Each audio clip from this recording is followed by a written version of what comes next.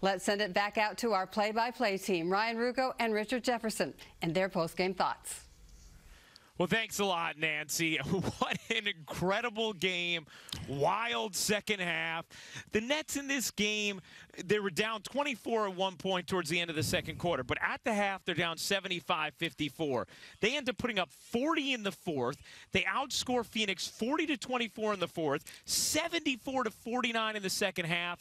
And, Richard, we talked about it at the beginning of the third quarter. This looked like one of those games where, you know, it's second half of back-to-back.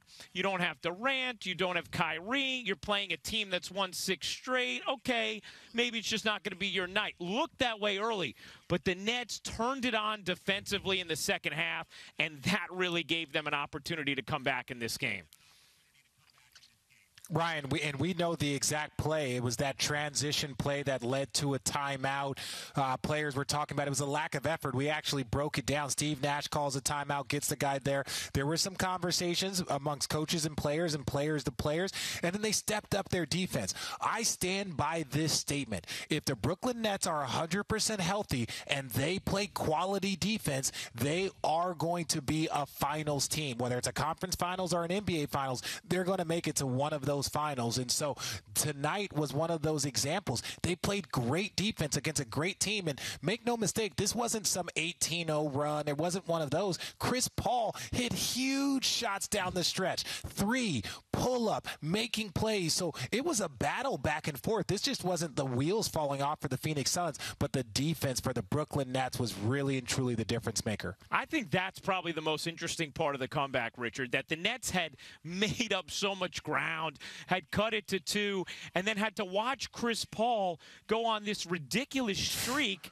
and yet they were able to answer. As Paul is scoring 11 points in 3 minutes, the Nets are scoring as well, and it was James Harden who was orchestrating it. Harden tonight, 38 points, 11 assists, 14 of 22 from the floor.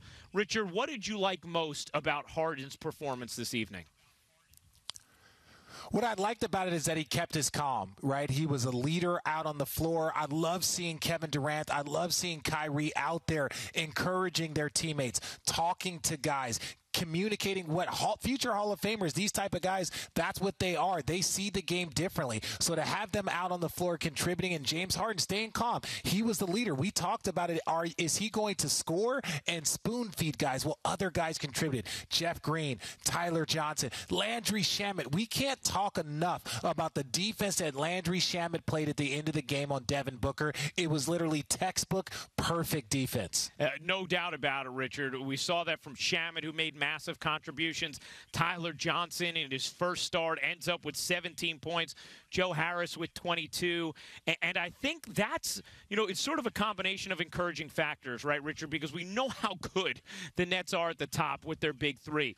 But now seeing some of the other rotation pieces start to come into form, and seeing that when there is a focus and an effort on the defensive end, that can be enough for this team to win games like this, where once again they're beating a plus 500 team, one of the teams with one of the best records in the NBA.